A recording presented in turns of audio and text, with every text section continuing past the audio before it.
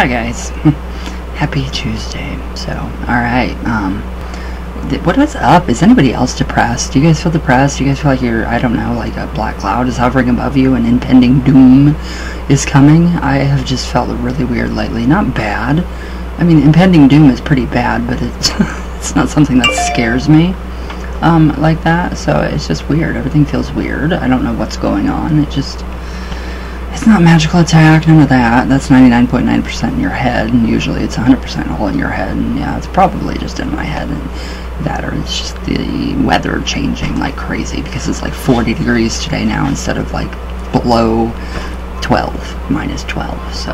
Alright, we have the World card today, which I never completely fully understood. Never understood the World card, never liked it, hated it, always, still do. Don't understand it, don't get why it's in this deck, but it does contain every card from the major arcana in one card, so. And then mysticamber.com, you can get 10% off of any crystal you want. So, and then the link will be below, and then you will have a little banner somewhere around here. So, alright, yeah, the World card, don't know. I don't know, guys, it's weird. It's very, very strange, so let's see what we got here. Alright, so the World, it just does not make sense to me.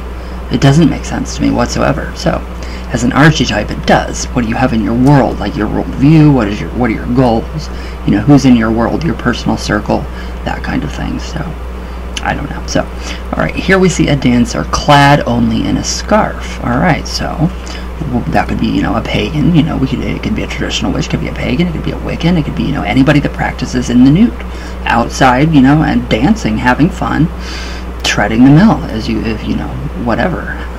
Alright, now an oval wreath frames her figure, symbolizing the mystery of creation. Okay, so that is why the wreath has it's the green, the flourishing earth, us, and then we have the red, which would probably be an indication for me.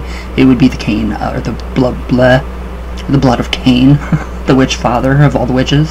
So yeah, I don't know. I still have a hard time. The wreath, so I don't know. Very weird. So it symbolizes the mystery of creation. Well, no wonder the wreath for me is very complicated, because I'm like, well, very intricately woven like a bird's nest. There we go. It's making sense to me now. Now, the ribbons twined around the wreath again suggest the cosmic lemon skate. So that, I mean, that makes sense. That makes sense. So, alright, you know, yeah, just kind of, you know, getting it together. Yeah, everything's, you know, pulled together nicely. The binder, like you would put in like a meatloaf, I think, I don't know, an egg. I don't know, I'm hungry. Now the four beasts at the four corners, or the key, a slightly different version of those in key 10, represent the four elements of air, fire, water, and earth, which have been balanced and become the cornerstones of life. Alright, so yeah, we have that earth, air, fire, and water, and that is, you know, the total cornerstones of life. That is what keeps us, you know, sustained, surviving. So it's pretty good. It's very good to have, you know, and then, you know, alchemically and metaphysically and psychologically and Jungian psychology, we have that to help us to reach our Jungian self, our true self. So that makes, yeah, that makes some sense. Now the legs of the dancer form a cross, as do the lines of the hanged man. But the triangle he represented was under the cross, signifying that he was still bound by earthly things. Alright, so now this is obviously we're not bound by earthly things whatsoever here. Alright, here a triangle is formed pointing upward from the dancer's hand to the top of her head. Thus the triangle of spirit now surmounts the cross of the material. The dancer's two wands represent the powers of an involution and evolution, which she now possesses. Alright, so we have basically, and there my camera goes again, don't know what's going on, but yeah, back and forth, evolution, involution. So we have that, that's good. So, though the dancer seems a female, some writers claim that a hermaphrodite is depicted in this key, with the veil hiding the truth. Alright, so that's very true. I mean, that is very true. That could be, you know, a hermaphrodite. You know, Baphomet is considered a hermaphrodite. We have a lot of hermaphrodite, different deities in different, you know, religions and cultures. So that's, you know, not uncommon.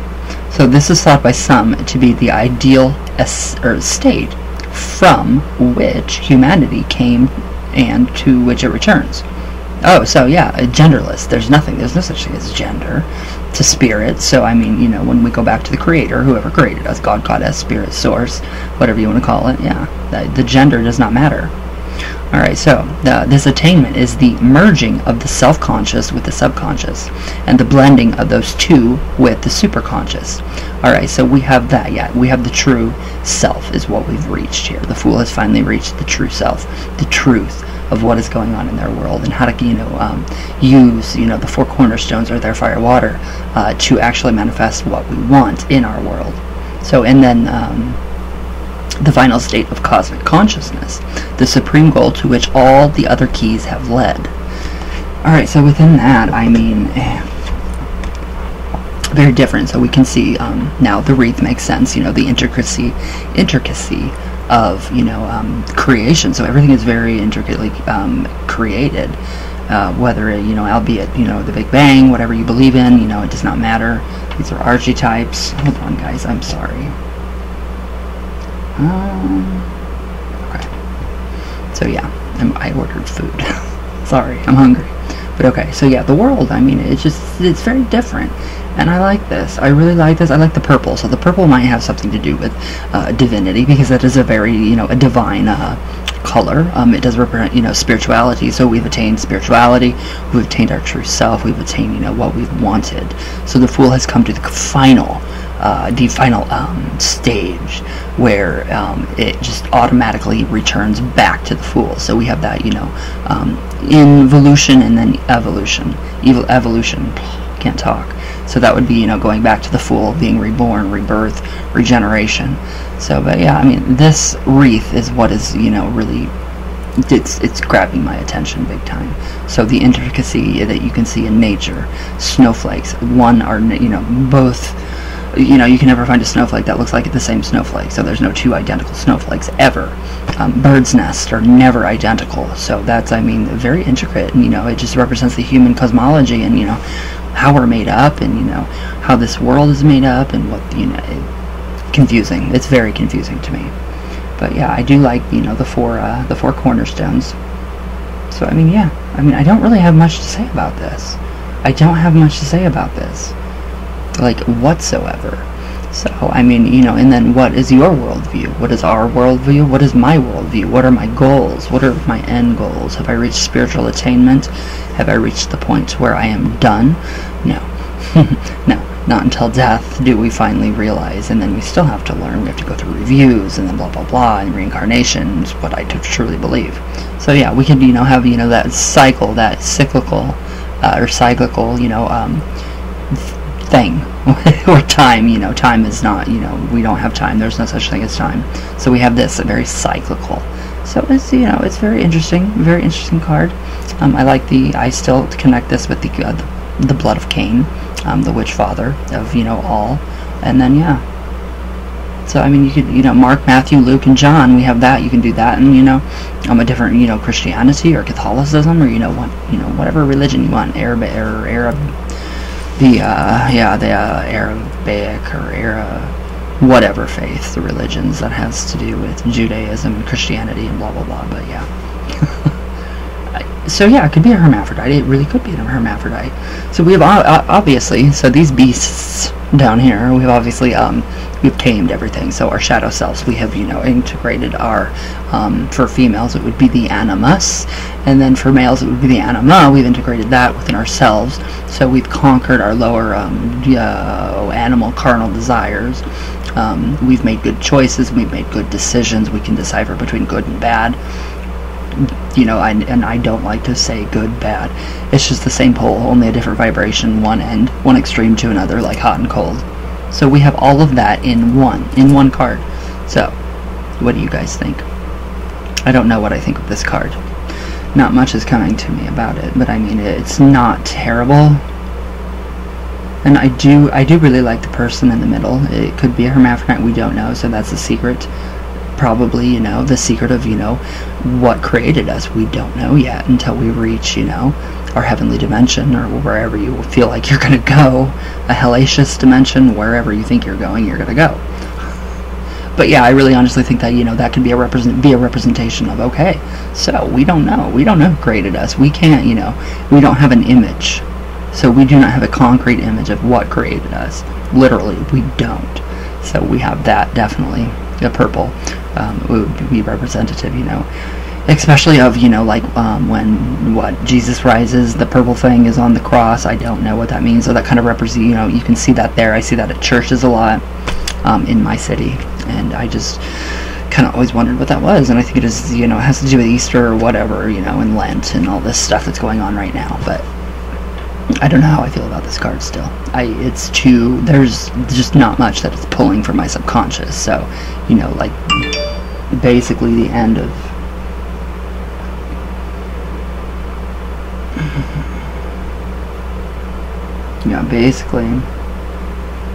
basically when, you know, I don't know what I was saying, you know, we've come to a completion of life, or a, you know, a period of something in our life that we're done with, and then we can finally come and we can, okay, hold on guys, I'll be right back.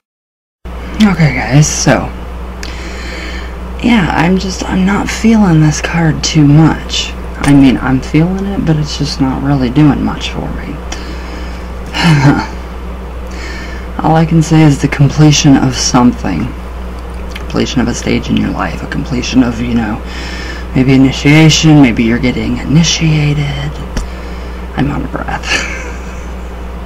So what happens when you smoke and you walk up 13 flights, or 13 steps, wooden steps, not flights, but 13 regular steps.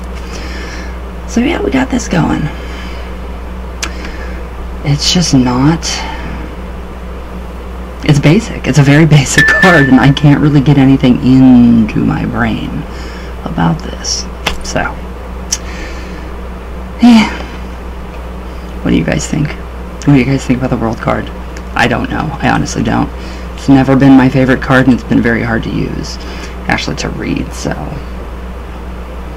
Let's do some coffee talk.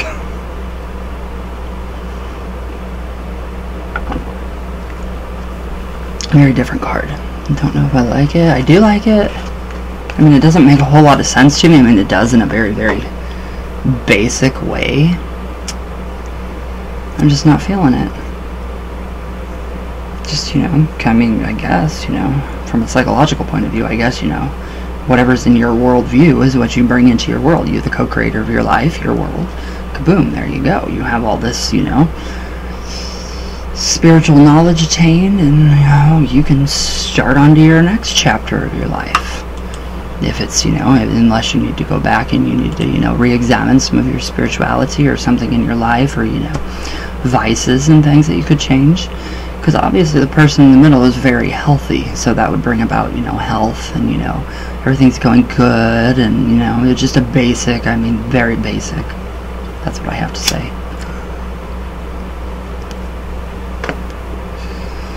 Alright. Let's do some coffee talk. Mindy Cohn, I would love to give you a tarot reading if you're ever up for it. I know I tweeted that to you yesterday, and thank you for actually liking my tweet. I love your Mondays with Mindy's. I think it's incredible. I missed yesterday, but then I got to watch it, you know, because I think you were, live? I don't know, but it was incredible. I really liked the Nancy McKeon one, and I just thought it was brilliant. And then when you had Kim Fields on there, oh my god, I about lost it. I was like, oh my god, there she is, and she's so gorgeous, and that smile. I'm like, oh my goodness, it's amazing. So, and you have not aged. You have not aged one bit. So, I love it. Alright, my Kim Lehman, hi my love. Aw, horror movie night for sure with our dogs, of course, always. Oh my god.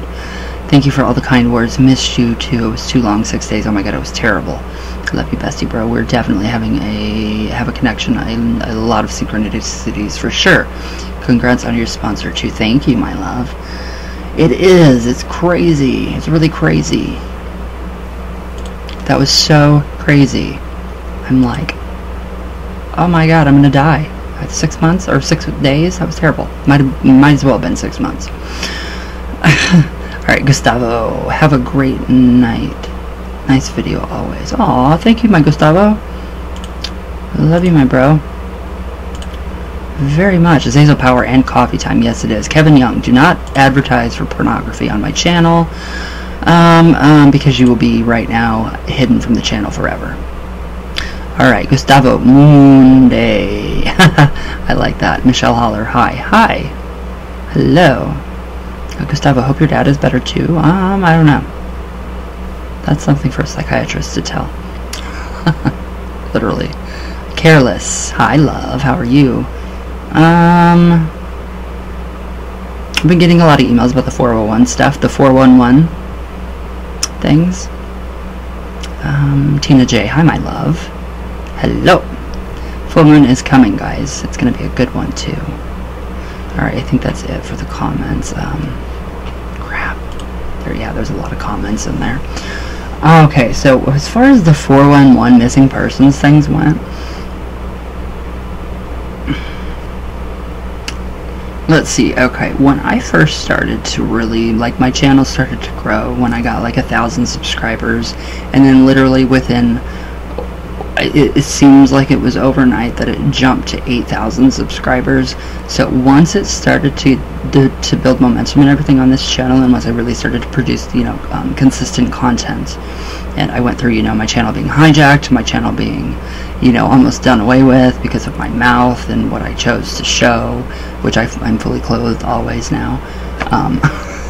Yeah, that was some crazy stuff, but that was about the time when my channel was really up there, and I mean the Ouija sessions were just pumping out, I mean daily, with, you know, talking to you know, extraterrestrials, you know, everything that we possibly could. So my friend Eric had a dead somebody really trying to bug him, and I mean it literally bugged the crap out of him. So that was some weird stuff that started to happen. I would notice people. Well, this is very strange for me. But I mean, when I would be outside, you know, people always think, you know, because I used to wear all the makeup and everything, and now I'm just like, no, I don't want to. I just want, you know, I don't want to take it off. It's too much. And then people would just drive by when I would be outside doing yard work, and they would take pictures. I'm like, okay, are you seeing me because of my channel and what I do, or are you seeing me because I am not wearing makeup and I am not in my jewelry and my regular clothes? I'm in work clothes outside and I look a mess. So it was weird. That was one of the things. The picture taking, that was really, really weird. And then going to the store and asking, you know, being asked to have a picture taken because it was Mr. Ouija forever. It still is. It came from my uncle that just passed, you know, almost a year ago. Wow. So that's where that came from. But then, you know, going to stores and people wanting to take a picture with me, you know, with, you know, because I would wear the crazy outfits and the leather pants, and, you know, I still do, but I've tamed myself down a bit. So not so much jewelry, and, you know, not so much traffic in the face, and, you know, the crazy eye makeup. That's not, you know, anymore. So that's kind of what I think set. I think that's really, really honestly, people didn't know what I was. They didn't know if I was a guy or, you know, a woman or, you know, whatnot. And now, you know, people obviously do know, and, you know, my lovers know. That's true. Not that I have any right now. I have, but not now. But I think that's the scariest thing, because once I cross my property line, there's you. I mean, people can take all the pictures they want of you. They can come up to you. They can touch you. It doesn't matter. So I had a lot of people coming up to me and actually trying to touch my hair, trying to touch my, like, fur coat that I had, my mink coat. Trying to, yeah, I know, I'm against fur and I don't wear it. But yeah, they were trying to touch me, and it was weird. Trying to touch my tattoos. And it was just, you know, and that was when I was really showing myself off, you know, the tattoos and everything. And then people started to do that, and I was like, I don't want this anymore. Don't touch me. So it's, you know, once I cross this property line, I'm not protected anymore. Anybody can do anything that they want. So it's, you know, a matter of, you know, well, did we get security? Yeah, we did get security for that reason. Not security guards, but we have, you know, actual security cameras, the best, and, you know, the best we can possibly get for that reason. And it was really, really scary. Weird stuff. I mean, just weird emails and stuff, you know, and people coming forward, you know, about that, because it was, you know, their relative or something, and then, you know, lashing out at me like it was my fault. Very weird. And I do believe we got a lot of tricksters on the board because, you know, I didn't know what we were really getting into with the 411 missing persons cases. I didn't know. And I still don't know, and I don't want to know. So that's the whole thing. It just got really weird. It was just a really unsettling time. This was way before COVID. So do you guys remember before COVID? I don't much. I'm trying to think about what happened before COVID. That's what happened. And then I about died from kratom, but you guys all know that, so. And then I gained all this weight and got healthy, and I stopped the 411 missing persons videos, and I just started to do my own thing, and then that's when everything was okay again. So I don't know what came through. I mean, it was a lot of tricksters. My grandma, she did, you know, I've been getting emails, text messages. Obviously you guys can text me. I don't know how you guys can text me. I think my phone number's on my, you know, personal, or no, my public page. So yeah, it's just very different, very interesting on what happened, what conspired around the events. It was just some really strange stuff, like, you know, you hear people, you know, talking about certain events, and then, you know, all this stuff starts to happen, weird stuff starts to happen to them. I honestly kind of think, you know, I didn't know anything about it, so I don't know if it was a self-fulfilling prophecy. I don't think it was, because I didn't think anything of it. I just started to notice this weird stuff happening. I was like, who are you, and why are you stopped in front of my house, taking my picture? I mean, literally. We had the sheriff over here one night, and, you know, I know he was there to protect. He was watching, and because, you know, I had called because there were people, you know, trying to take my picture, and I was outside trying to get, you know, video of this really incredible, beautiful storm that was rolling in. So yeah, that's a lot of it. So that's a lot of why I won't do any more of that. So, and I don't even know if I want to do a private session of that, you know, a 411 missing person. It's very unnerving. Very unnerving when you go outside and someone drives by and they stop and they roll their window down just enough and you can't see it, and then you see the flash. It's like, what? I'm like nothing compared to like half of you guys here on YouTube. So it was just really weird, very unsettling, and it's making me sick to my stomach to think about. Literally. But alright, guys,